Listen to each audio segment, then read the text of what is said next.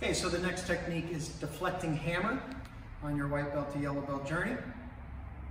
This one is against a front ball kick, and I always use the turn thrusting front ball kick because it gives it a little more intense if somebody's really coming through and trying to, thrust through and catch you with a front ball kick into the solar plexus, ribs, what have you.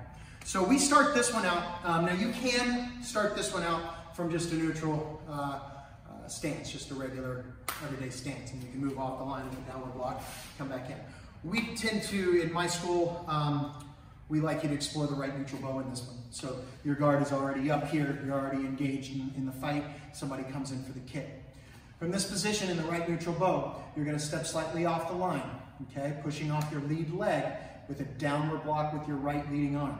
From this position, we do our downward block, and then we push drag forward off of the back leg into an elbow strike.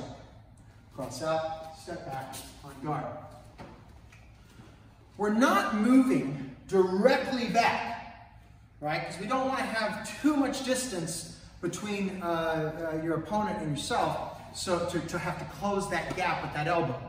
We want to economize that motion. We're also trying to borrow that oncoming energy that kick is being thrown at us with. So as that person's throwing that kick, they're meeting with the landing of that front leg when they kick, they're meeting my elbow. So there's borrowed force taking place here as well. So if we time it correctly and we economize our step off the line versus going all the way back here, we step off the line here. As that opponent's leg is landing, I should be collapsing that elbow, boom, right into the face of our opponent. The left hand is actively checking, meaning it's actually pinning the arm against my opponent, above the elbow joint of my opponent. So almost simultaneously with the elbow, the left arm will trap or pin, and then the elbow will slip over the top to the face, okay? So one more time in the air. Deflecting hammer, guard is up.